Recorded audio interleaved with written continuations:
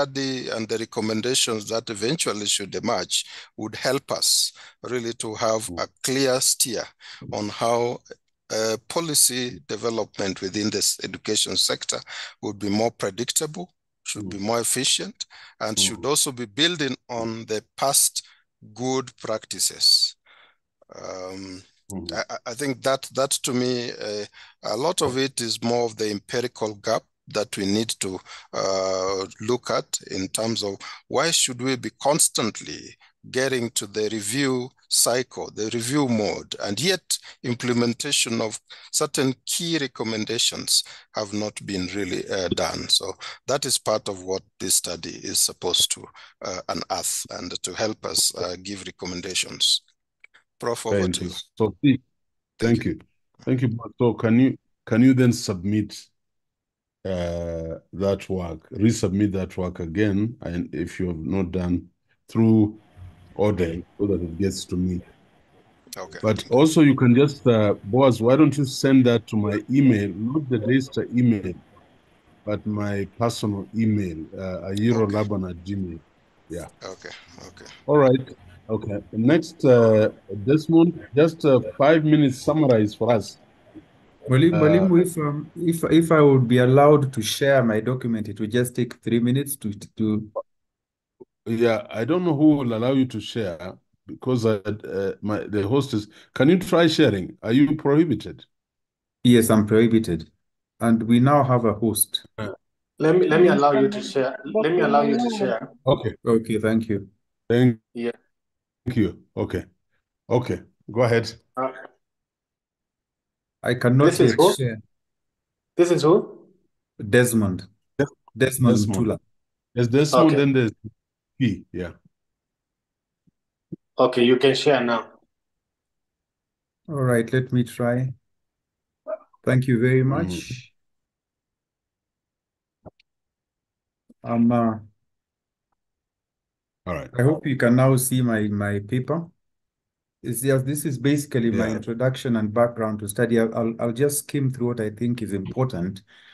Now, my key problem is if all of you have been reading the newspapers over the last 1 year or so, there's an erosion in moral values world over, you know. And I get statistics from America where 54% of adult respondents feel that you know, the state of morals is poor. 33% is fair, and that just gives us, from Brennan, he just tells that it gives us a feel of the universe. We were told not to restrict our studies to our backgrounds, but it's a universal problem. In India, it is even rising, and there is statistics to do with that by Roma and Sharma.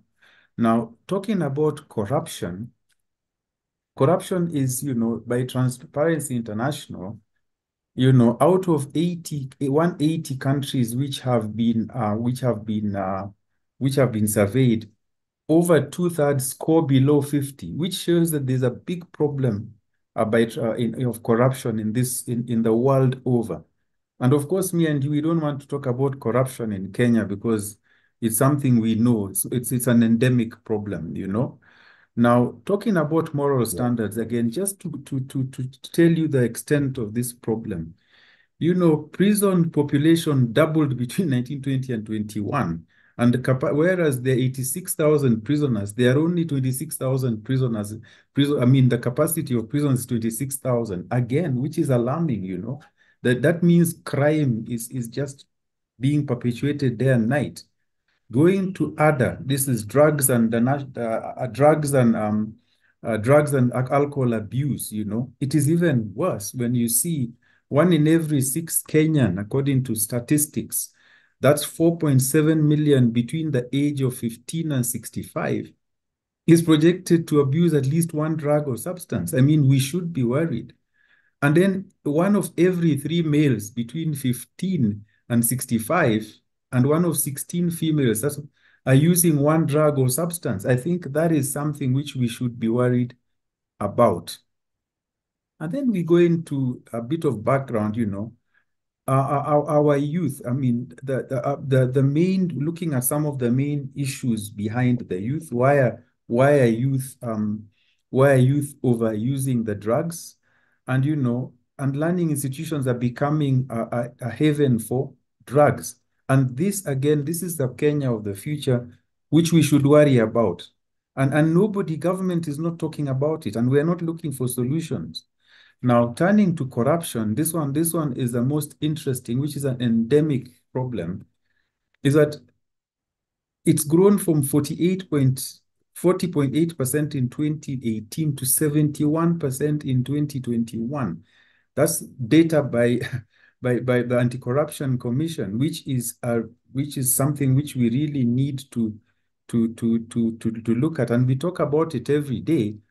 Where corruption is promoting underdevelopment, we are seeing service delivery, shoddy implementation of government and private sector projects, basically because of corruption.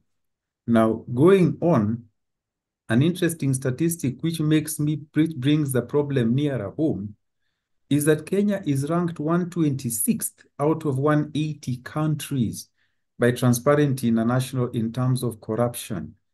And we need to just take cognizance. It is a problem. I'm just building up the problem which you're experiencing and how we are going to what I'm suggesting we need to do, how some of the solutions. Let's look at the youth. Strikes in boarding schools, we were all there. It's been written. And the most interesting statistics is that second half of 2022, we saw an average 3 strikes per week.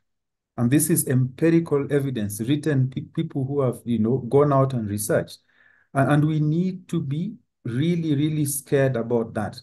Now, moving closer to home, and Opalo writes that, our schools are not taking a 360-degree look at the students. We are not looking at the social, spiritual, and psychological needs. And when you look at all the interventions, the role of religious institutions in modeling good behavior, we are ignoring the religious institution. We are ignoring the church. And even the president, when he was deputy president, proposed solutions calling for mentoring, student mentoring and prayers in school. Now, looking at all these statistics, it points at as an urgent need. This is the background, at an urgent need for some policy to curb this social degradation. Now, the church before, from the early days, was the church was like a yardstick, for social wellness, and health and education were all provided by the church, and particularly education with a Christian touch. There was a lot of morality. There was Christian morality, and church Christian schools played a large role in the moral formation, and the schools laid a very good Christian foundation from the elementary level.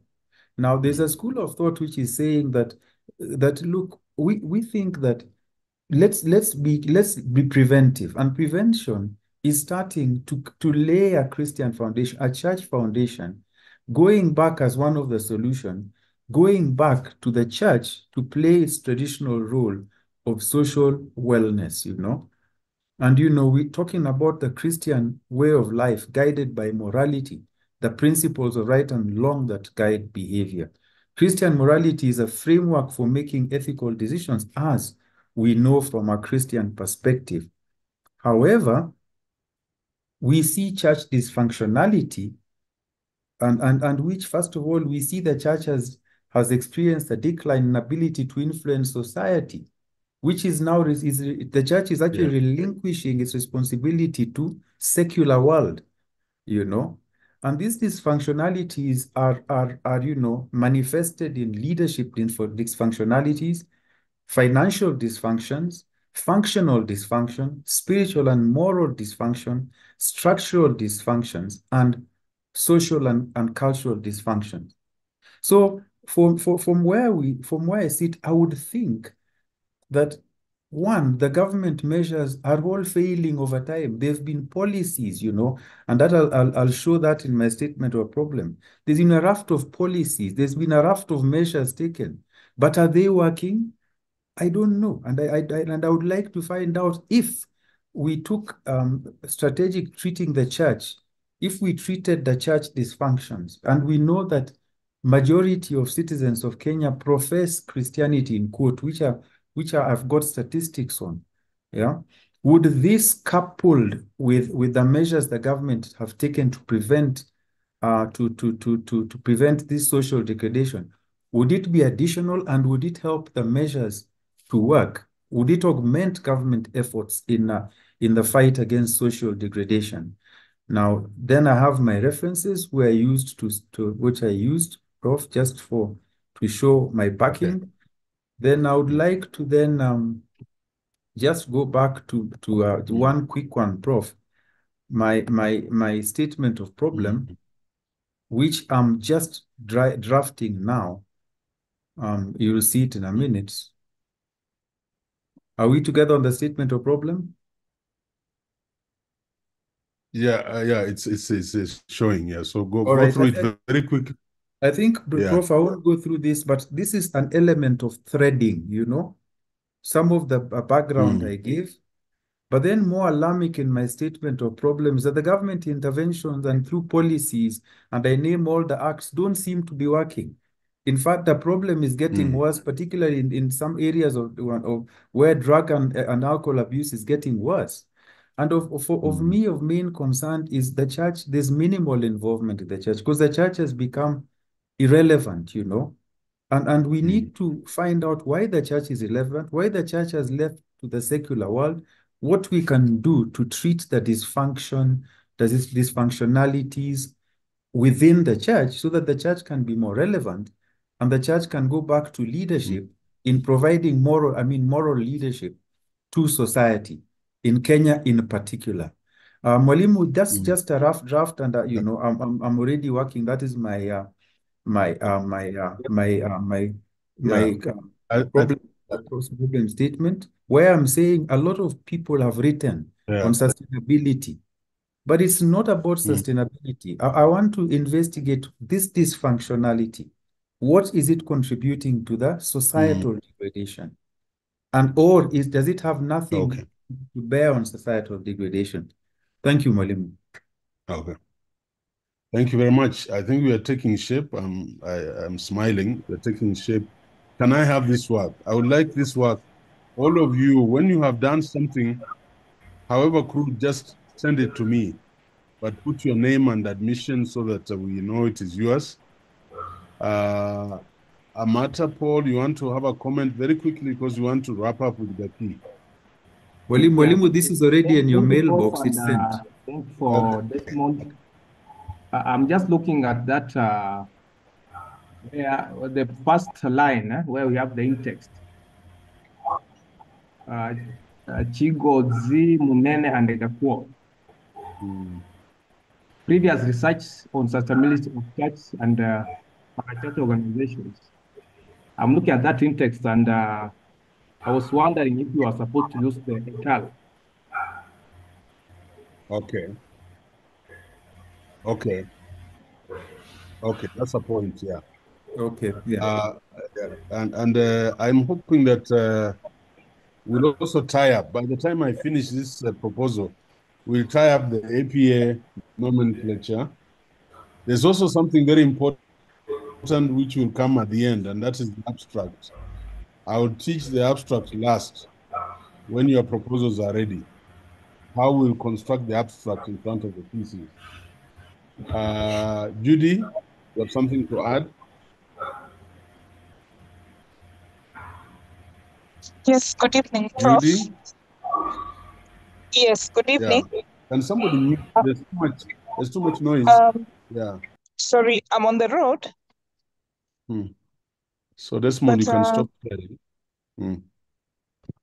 Yeah. You did not get a chance to go over. I had given in 2 research topics. And we were to go, you didn't get a chance to go over mine last week. Okay. So make reference to Dr. Mwaka, because they submit, they're the ones who, yeah, we'll do that. Okay, Gaki, very quickly, 5 minutes. Just give us your thinking right now. Yeah. Okay, you have something to share? Yes, I do, but I'm trying to share, but I can't. The host has disabled my screen Dr. sharing. Martin, you can just enable everyone so that you don't have to keep enabling one. Okay, go ahead, the key. Okay. All right, just. Dr. Martin, have you enabled? Yes, she's enabled now. Okay, thank you. Thank you so much for that. So I just go directly to being able to outline my research area and the research scope. Sorry, I'm not sure they've been able to see the document. No. No, yeah, it's just coming down. Yeah. That's what I'm sharing. It's there right now, right? Yeah. Okay. All right. So my topic is basically, even as guided by Prof, on inclusive learning and attendance pedagogies, an investigative study on the invisible disorders. So I'll quickly take you through the aspect of the background of the study, whereby mainly what I was looking at is the students who have special needs, but in this particular scope, I am focusing on what I would call the invisible disorders. Invisible disorders because you cannot directly see them by just looking at a student. Instead, you tend to need to know the issue once it's evaluated, in this sense that theirs is mainly what you'd call a phenotypical heterogeneous issue, whereby it's both a blend of academic and behavioral difficulties, and therefore has to be defined, or there has to be an assessment to be able to look at that. Now, great effort has been made at all levels for school-going children to be able to meet the Millennium Development Goals and education for all. Unfortunately, this has not been seen, especially in our in the less developed countries, whereby, first of all, the issue on impairment is mainly looked depending on the child and not as a collective responsibility, where you tend to empathize with this particular child in order as a teacher to even support them.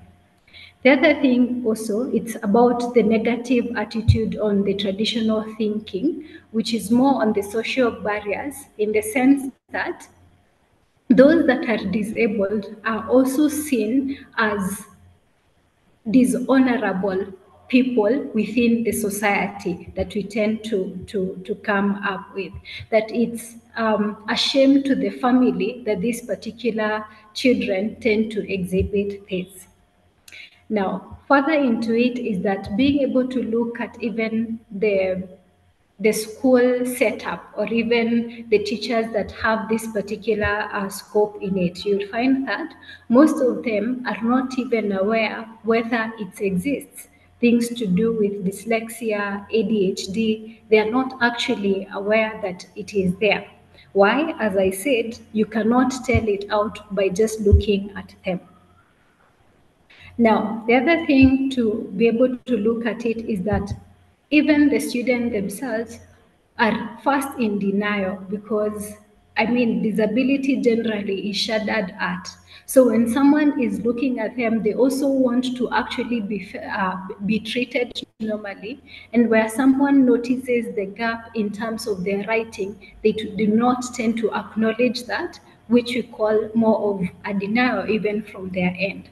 And therefore also making these particular students aware that it's actually something that they can be helped with, in the sense that we can have things to do with learning support offered to them, whereby if there's the difficulty in coming up with the writing, for example, the word bed, they would tend to interchange the words B and D to read dead.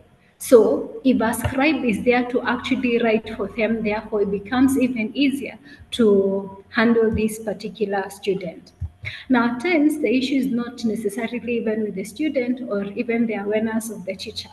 Some schools or some areas, even as I'll give data to read and all that, you tend to find that the class sizes are quite huge. So even the teacher tries to offer attention to this particular student, but the time is not there. They also have the struggle to keep up with the pace of the curriculum, and even tend to remember that within a class setup, we have different category of learners. The fast learners are also there. So how do we cater for them? Now, sadly, it's whereby we have these others that exhibit the ADHD, whereby what happens to them is that they are always considered as a nuisance in class. So the teacher will keep trying to give them extra work, and of course, for them, it's the attention they need. And even as I said, it's not mainly out of parental love they are seeking, no, but because there are underlying issues which we call the invisible disorders at hand. Now, all this particular bit is generally to look into this scope and to see the awareness in this. My purpose in the study is mainly to examine the obstacles impeding the successful execution of the inclusion process. Prof, if I may, I would want to mainly focus with the international school, not to be biased in any way, but because I have taught in the international curriculum for the past 6 years. And in these 6 years, I have seen the dynamics that we tend to have in the scope, whereby one school, you could actually tell that this child has the dyslexia or ADHD, but the support is not being given. Another school I taught, there was support until COVID happened. So when COVID happened, there was the bit that happened is that the learning support teachers were seen as a liability by the school administration. And therefore, once we resumed to normalcy, the learning support has never been brought back. And we still have these learners, and they actually need the support that is required for them to be able to actualize their goal. And you see, the sad bit is that the parents pay an arm and a leg for actually their school fees, but these particular things are not offered to them. And sadly, actually, is that there are no special schools for them. You know, there are schools that you can actually take a child who exhibits autism, Down syndrome, and all that. It's actually an area that you can outrightly take them. But these others will always be with us, and something that you can actually not tell out. Even as I conclude, the reason as to why probably I did not include our Kenyan system, my mother has been a teacher for the last 31 years and an administrator for about 20 years. And when I tried to get information from her about it, she was actually also not familiar that things to do with dyslexia happen. And my concern was, is it that does it not exhibit from our African context? Because most of the students I have taught come from the Indian or the Arab communities where intermarriages within families are actually encouraged. So is it just not mainly about an invisible disorder that is just exhibiting itself because it's heterogenic, but is it also a genetic thing that is actually an issue here? Thank you, Prof. Oh, thank you very much. Boaz, Desmond, and Gaki, I love your courage. You'll be surprised how much impetus this will give you. But I know many students in this class now are saying, my God, I had better get moving, because we are all moving at the same pace. So I'm very excited. So Gaki, let me have that, Boaz and Desmond and others. Please email me your works. I'll have time to look at it and I'll send it back to you. And we are moving. So the class of tomorrow, I want to look at assumptions and I want to look at conceptual and theoretical framework. And then we will start chapter 2, literature review, and then methodology chapter 3 as you write. You know, you've got to write. We are writing. So when we finish chapter 1, you should be working on your literature review. I hope you're getting assistance from the library for articles. I keep telling Caro, Mark, and Martin, I think we better segregate these students so that I can now begin to give the students. For me, everybody is my student, but the ones now you segregate, people can now start looking for articles for these people to read, because I'm going to literature review, and they won't construct the literature review if they have not read the literature, the relevant literature. I want all of you to anticipate a seminar. Anticipate a seminar. And this will be blended. But I would like us to meet on a Saturday in Valley Road or wherever, and we carry our brown bags. So you carry your nduma, your cassava, your tea, your chapati, your sausages, your whatever, from Java or from Bama. Bama has very nice hot matumbo and ugali. You can pack it. And we just sit from morning and we listen to each other. I hope that time we'll have almost, draft zero proposals. And we just listen to you. We tell you, make 15 slides and come here and talk to us about the background, about the problem, the topic, the background, the problem, the objectives, research questions. Tell us your limitations and the limitation, the rationale. Give us the assumptions, operationalize your terms, and give us a rough conceptual framework. That's what I would like to see. So about 15 slides, and if I know some of my students are overseas, they're online, it will be blended. So you'll also be tuned in. You do your presentation online, but I would love us to come and just, and I'll assemble many of the supervisors and our faculty, and we just help you. By the time we leave that room, we know we can start at 7, usually 6:30 in the morning, and we finish at 7:30 in the evening, and everybody will be ready to defend. I have enjoyed the class. I hope you have also enjoyed the class. These are the things that make a difference when you punish yourself to understand what is required. So I traveled safely. I thank God for Johnny Mercies, and we'll be with you tomorrow. Saturday class will be moved to Sunday, with your permission, because I'll be burying the late Chakaba on Saturday, and funerals in our places take very long. So let's meet tomorrow, and I propose we meet at 5 so that we give more people a chance. Now, please forward your name if you have something, if you are ready, to the directorate, the mother directorate, so that we know who is presenting their work tomorrow. But I would love to have some of those that are ready. Just look through them before we go through the presentations. But we are moving. We are moving very fast, by the way, because out of 55, I know I have about 10 of you already with something that looks like chapter 1. So we are moving. With all those many comments, Eugene, you have something to say? I wanted to close. Yes, Prof. Thank you. You had also asked me to share just before the class began, so I hope you can give me an opportunity in one of the coming classes. Thank you. No, tomorrow you'll be the first. Thank you, sir. So Martin and Mwaka Eugene will be the first to present his concept note. That's the spirit. Good night and God bless. Bye-bye. Prof, just there are those who, when Magdalene was receiving the refined topics, they didn't send, and you need to put them in their different categories. I want to request all of them to send their refined topics so that we can categorize them in the best way possible. So I hope you were able to see there were only 25 who sent refined topics. Yeah, so if your topic was reviewed by Prof, please share. Okay. All right. Thank you so much, Prof. That was a real stretch, especially having trouble. Yes. Yeah, go ahead.